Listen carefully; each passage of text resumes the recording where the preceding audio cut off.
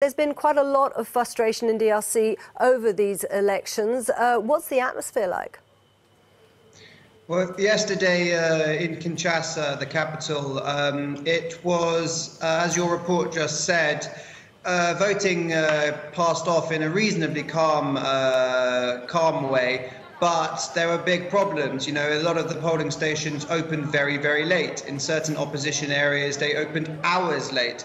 In other areas, they were closed while there were still many, many people who wanted to vote. However, none of this really escalated into anything violent. There was one case where one polling station was ransacked because it just never opened. And now people are just sort of tensely and nervously waiting for the results process to get going. Well, the next leader will be stepping into the shoes of President Joseph Kabila, who has been in power for 17 years. What kind of challenges will the next leader face? Well, there are a lot of challenges. There are many and they're serious. But if the next president is Emmanuel Ramazani Shadari, he is running with Kabila's blessing as Kabila's continuity candidate. So uprooting the system will certainly not be on the agenda.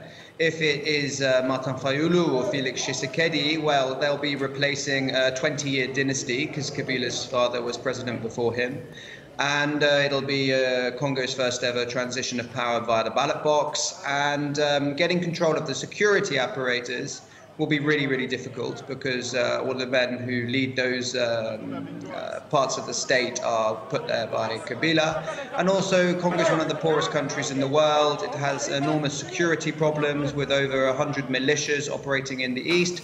And beyond that, it has a massive health problem on its hand at the moment because it's trying to combat the second biggest outbreak of Ebola virus in the world. So the honeymoon period for whoever is the next president would be very short.